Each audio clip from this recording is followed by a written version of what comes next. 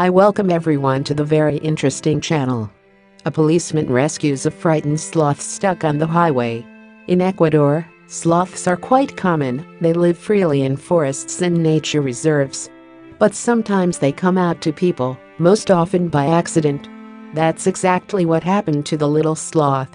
One afternoon a little sloth came out of the woods on the side of the road. What purpose he pursued, why he needed to cross a busy roadway is a mystery. Not only does this animal not have a bold character, but also the speed of its movement is extremely low.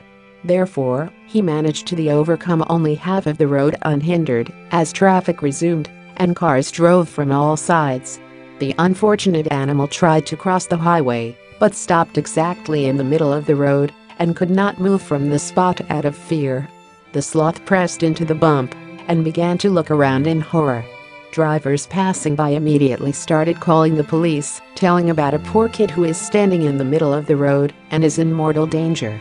Traffic police officers immediately responded to the call. What was their surprise when they found out that they would have to save not a child, but a little sloth.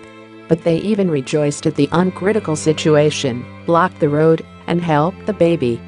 The animal was immediately taken to the veterinarian, and when the doctor confirmed that the sloth was healthy and alert, the police returned it to its natural habitat.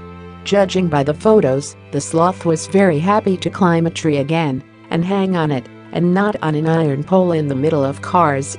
During the operation, several touching photos were taken, which were posted on a social network. Thanks for watching. Subscribe to the channel, put a like, and squeeze the bell so as not to miss new stories.